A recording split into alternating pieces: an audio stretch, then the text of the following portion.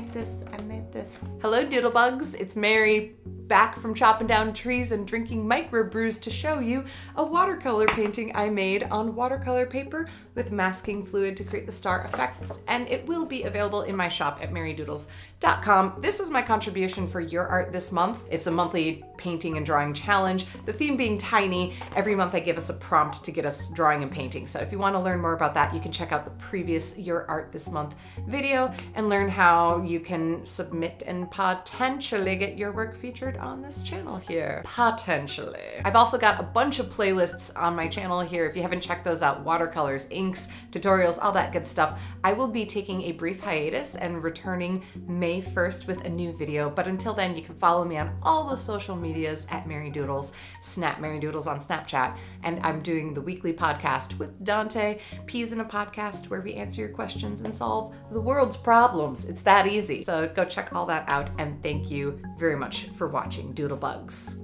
You are loved. You are loved.